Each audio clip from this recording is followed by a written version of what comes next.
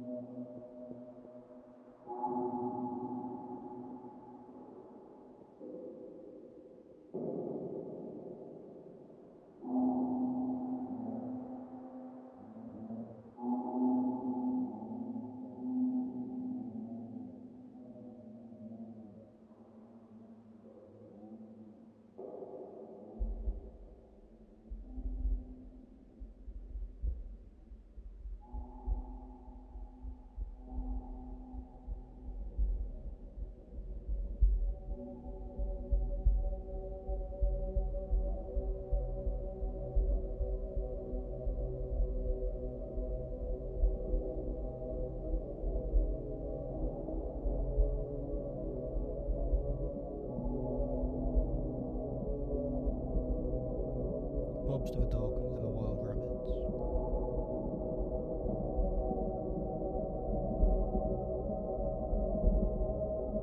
Flannels, the Absorbaloff and the Oud.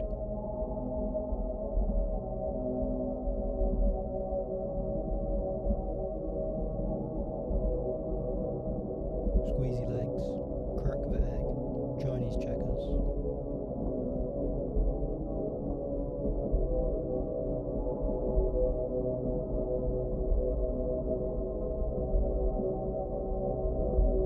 Homemade slingshots and bows and arrows. Bobs to the dog and the wild rabbits. Your copy of Robinson Crusoe and a book about mice who were spies. Flannels, the Absorbaloff, and my pirated DVD of Transformers 1. And Squeezy legs, crack the egg, Chinese checkers. Around my Spider-Man and X-Men comics.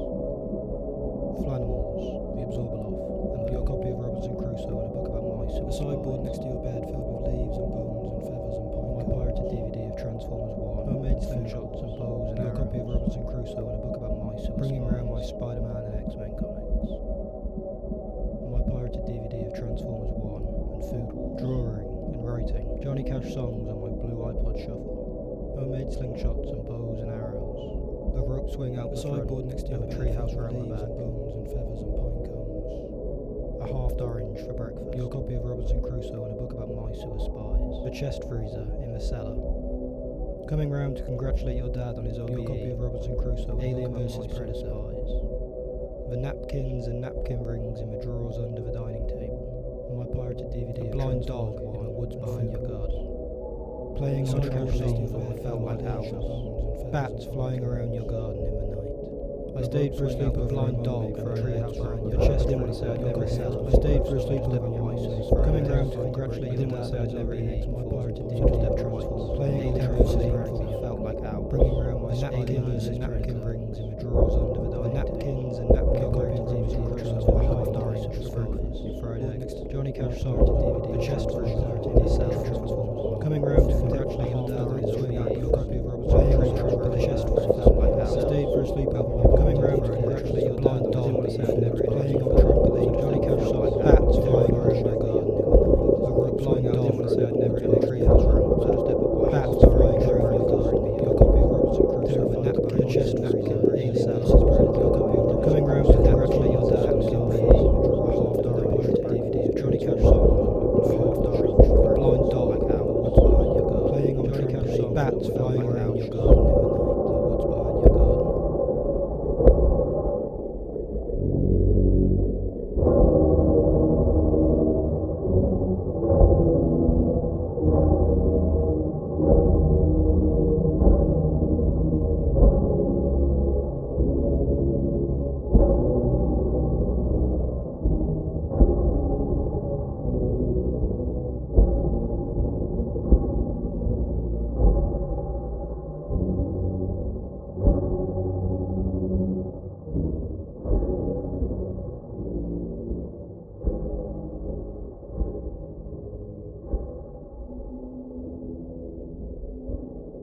Being reunited with so many memories was overwhelming, but this was not why I'd come back.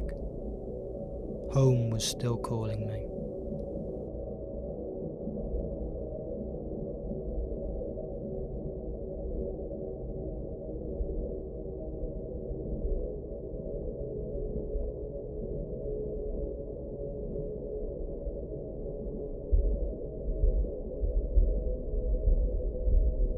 JHQ has always found its way into my dreams. When I used to dream about JHQ, I would dream of going back, the gates being opened up and the people being returned to their homes, or what was left of them, clearing paths through the undergrowth, carving out a new life, wandering the once familiar streets, now occupied again, but still abandoned, weeds still cracking the concrete. Now that I've been back, these dreams are nightmares. I'm being chased. The fences are impenetrable. The guards are closing in on me. The streets have all changed. There is no way back into too far away.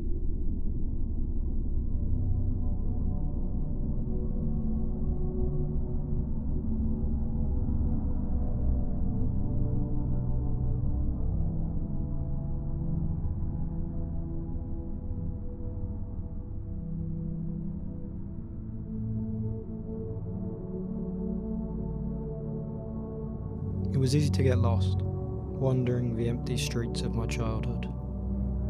The routes I had once known like the back of my hand were now alien to me. How many of the houses I passed by did I once know? Even those I did remember had begun to get clouded.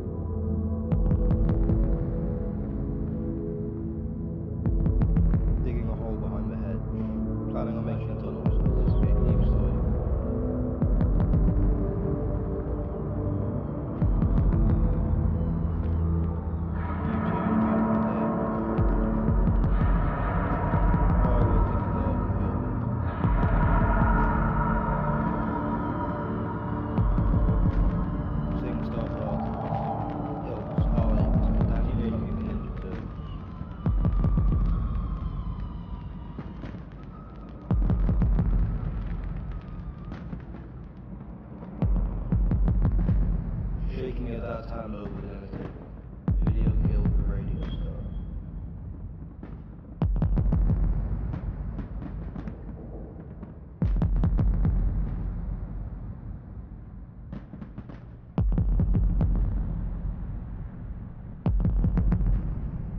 Riding a skateboard down your street like a sledge.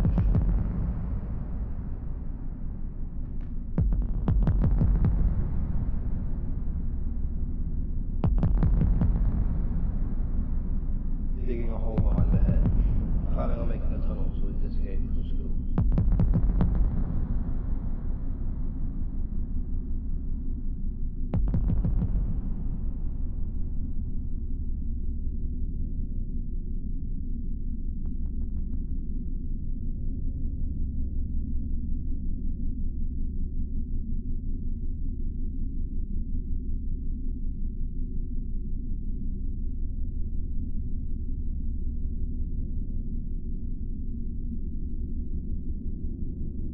After a while, these houses all feel the same. The excitement quickly wears off. Instead, it just feels wrong. It would be easier if I was a stranger to this place. I wouldn't feel so guilty for sneaking around.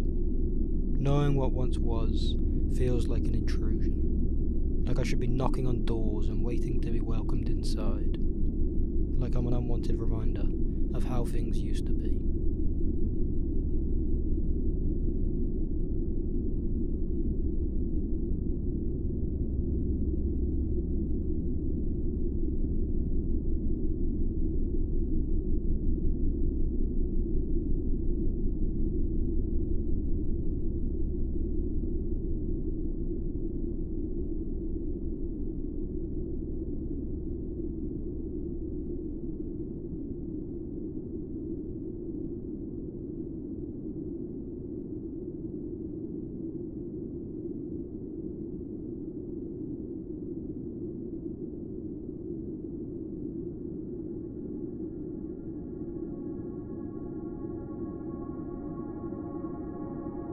The closer I got to home, the more being back felt like a bad decision. Things I was once so determined to achieve now felt impossible. All hope of the satisfying conclusion I once thought too far away would be was gone. But still I went on, until at last I was back.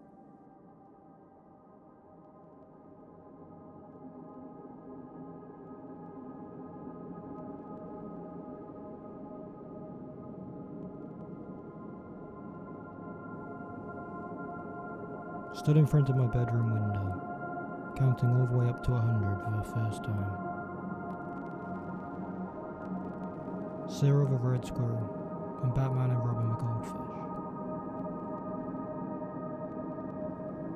A bug's life before leaving for school.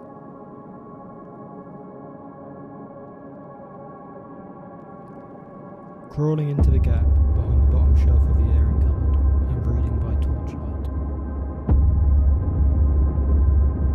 Scale-electric racetracks and Playmobil castles. Ants crawling up from behind the skirting boards in the summers.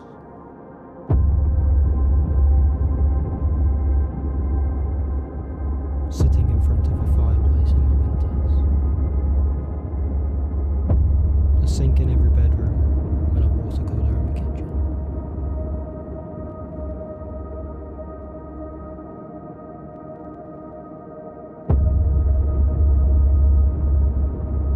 Tony the Ice Cream Man and Mr. Bofrost. The borrowed shopping trolleys rusting away in the back garden. My mum's mint and lavender growing by the back door. The apple tree that was blown away in a storm. My Wallace and Gromit knitted sweater, sharing a bedroom with my younger brother, sitting in front of a fireplace in the winters. A sink in every bedroom and a water cooler in the kitchen, pretending to be dead on my sister's bedroom floor. Tony the Ice Cream Man and Mr. Bofrost. Christmases, birthdays and family visits. Being terrified. Tony the Ice Cream Man and Mr. Bofrost.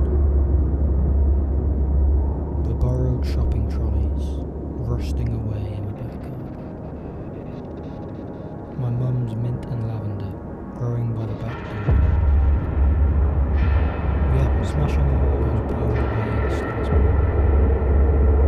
My wiping out in a covered sweat after a trip to chicken in the woods for my birthday. Sharing a bedroom with my younger small square daughter pretending to be dead on my sister's bedroom floor. Dinners and parties out on the patio. Christmas is got us days of family life. Running away from home and hiding in, being terrified of the attic. What games Club Penguin and my family daughter. My dad holding the little firearms to me and my brother. Region locked DVDs from the American PX. Pirates sitting at home with guns in my transport. Standing on the front step and watching the thunder and lightning.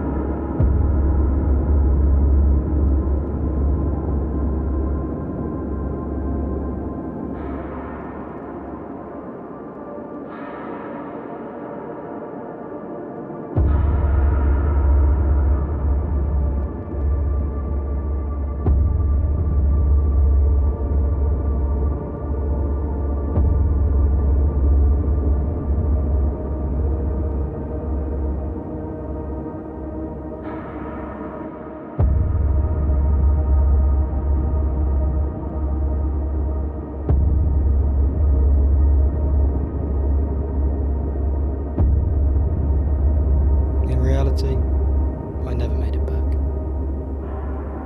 I'd almost convinced myself it was, but this was not too far away. It was another house, on another street.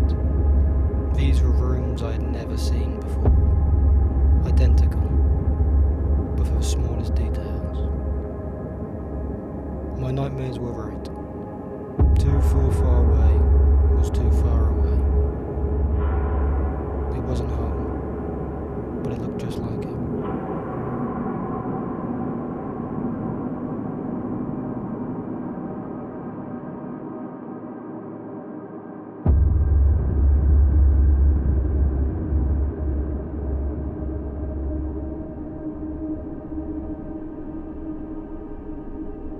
It's hard to say what stopped me from making it back to too far away.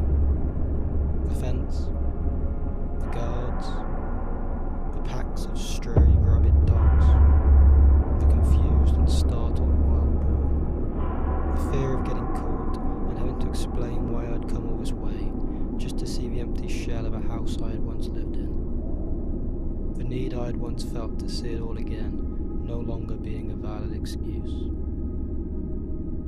The urge to leave some things buried.